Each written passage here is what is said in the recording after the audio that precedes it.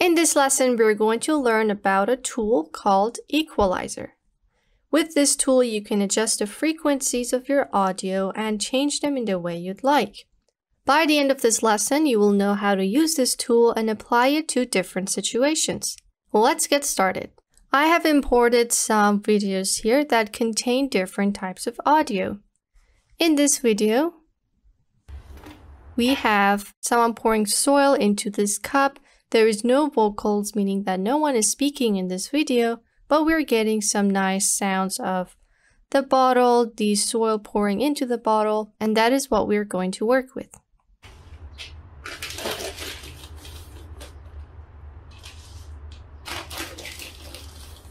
With this audio, we're just working with the low tones, trying to get rid of the background noise. In the second video, we have some vocals.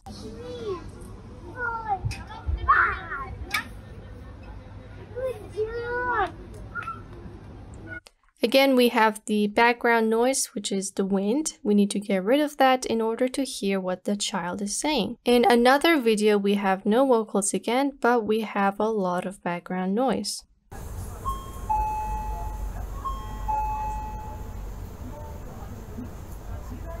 And in the final video, we have clear vocals. So we're going to see how the equalizer can help us in these 4 situations. Let's go ahead and work with this video first. I'm going to select this video track, head over here, and adjust the height to big, so we can see the sound waves down here. Now let's double click on this video, head over to Audio, and then Equalizer. With the Equalizer tool, you can change the frequencies of your audios. We have some presets over here, and let's see what happens when we change this to low bass. Let's play this back. So notice how right now we're getting more of that background noise than the clear audio that we have in front of us. So the sound of the soil, the plastics, and all that. Now the reason why this happened is because we chose low bass. So this is working with the low tones, which is your background noise. Basically, each of these work with different frequencies. And if you want to get started, you could take a look at these presets. Let's try hard rock.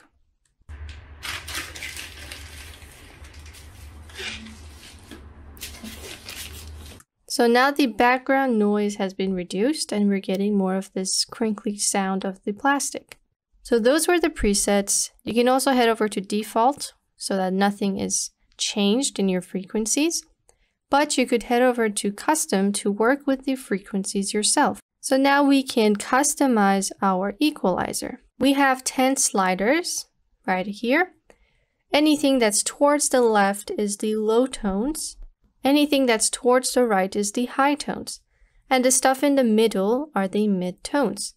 Low tones are things that are faded in your video, so that could be wind, people talking in the far distance, maybe some other sounds that are just not close enough to the microphone. The high tones are the stuff that are the closest to the microphone. So if you're speaking in front of a microphone, your voice is a high tone and not a low tone because you're closer to the microphone. First, let's take a look at how these affect these sliders. Classic. You can see we got a little bit of change. Let's try low bass, the one we tried first. So the low tones are higher now. The high tones are lower. So it just brought up the low tones and it brought down the high tones. Let's try rock and roll. This time we have increased our high tone and left the other ones to be rather normal. We got a little curve here, you can see.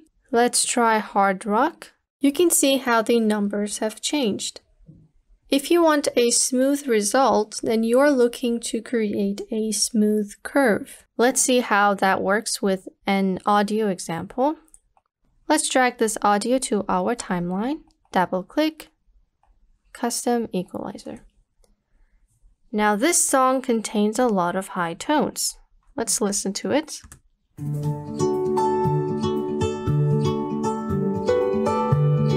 let's see what happens when I drag all of the high tones down and bring the low tones up.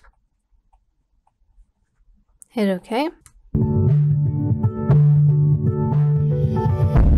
So notice how the high-pitched tones, which was forming most of the music, are now really low and we can barely hear them. And instead, we're just hearing the bass, which was really loud. So that's how the sliders can affect your audio. Now let's go back to our video examples and take a look at the equalizer further. Let's jump into our first example, which was this clip.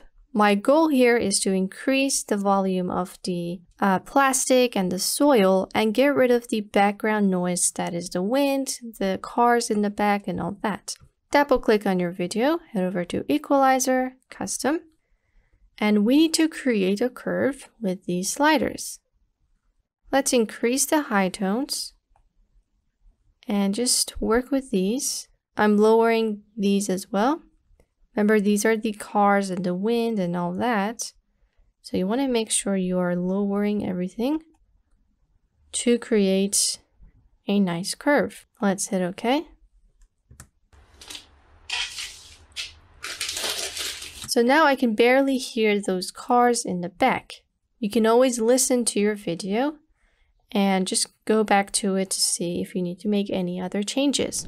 So I brought the original video up here so we can compare and see how it changed. This was before.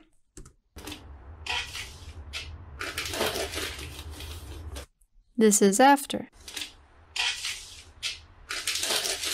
So the background noise has been lowered. I can go back in here now that I have listened to my video, custom, and lower the low tones even more.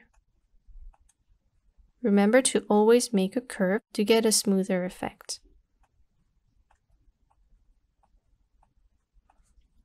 Let's listen.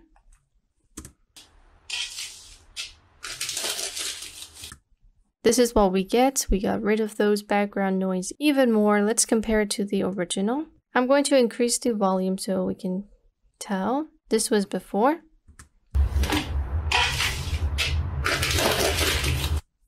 This is after.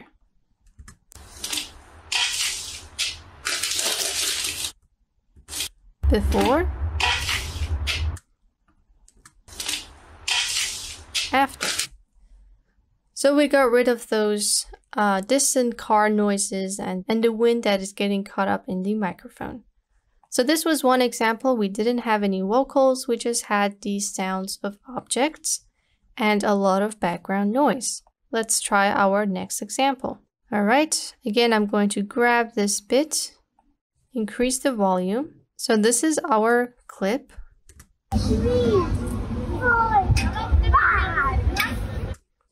Now we need to again get rid of the background noise. Double click on your video. And this time, let's try it with the denoise. So we learned about the denoise, it removes background noise, but we also learned that sometimes it distorts the vocals in your video. Let's try it with this setting. So the background noise is still there. I can increase this to mid. So it removed the wind noises, but it also distorted the vocals. This was before.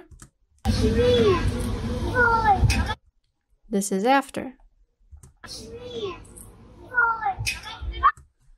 So what I need to do is to head over to Equalizer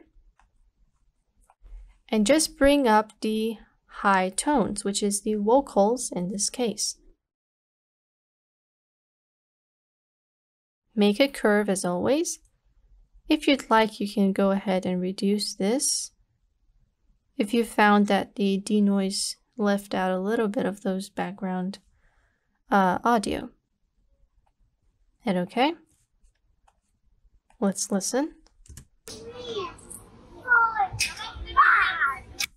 All right, and there we go. I'm not getting the wind sound, but just the vocals of the children. This was before. This is after. I fixed this audio. Now let's move on to another example. In our third example, we have clear vocals, and because it's indoors, we're not getting any extra sounds. Let's listen to the audio. Hey Siri. Hey Siri. So we have some background noise, but I could easily fix that with the Equalizer tool. Double click on your video. And again, I want to keep the high tones because those are the vocals, and I want to reduce the low tones. Drag the sliders up and create a curve as you move towards the left.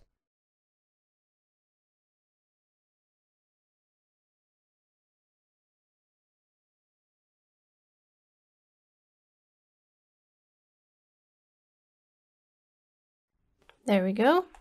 Let's listen. Hey Siri. Hey Siri. This was before. Hey Siri. Hey Siri. And this is after. Hey Siri. So I need to work with the high tones a little bit more. All right, let's give it a listen. Hey Siri. Hey Siri. And now I have isolated the high tones of my model or the person in the video. And now let's listen to the before. Hey Siri. So we got rid of those background noise just by using the Equalizer tool. Let's hit OK and look at our final example. For our third video, we have this.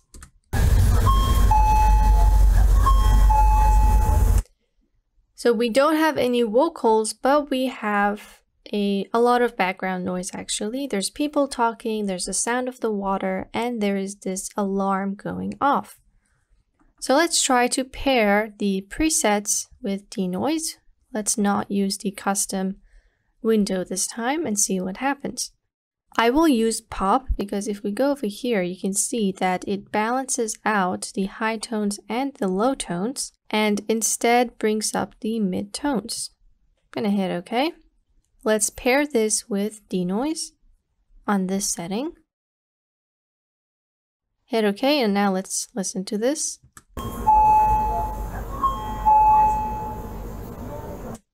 This was before.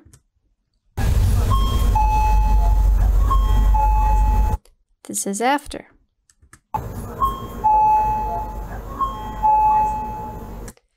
So I just have the bells. I do have some distortion in the back, but you could always go back in the custom tab.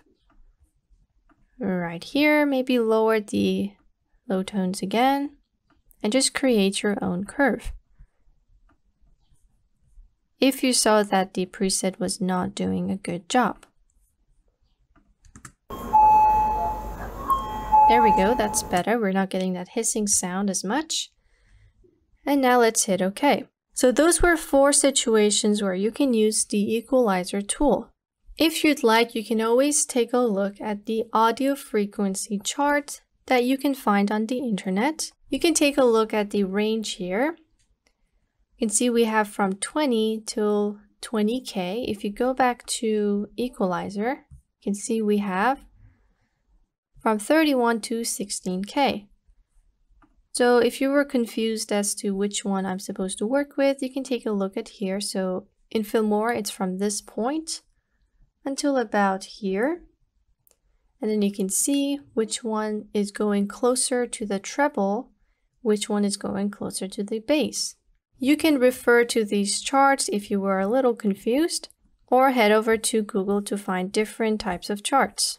But the best way to learn the Equalizer tool is to practice with it, because only through trial and error can you learn the right settings for your audio. So you just need to practice with the Equalizer and see what works best for your audio. And now we know how to use the audio window completely. We learned all about pitch, fades, volume, denoise, ducking, and equalizer. Now all that's left to do is for you to practice with these and master audio editing through your practice. I hope you guys enjoyed this lesson. Let's move on to the next one.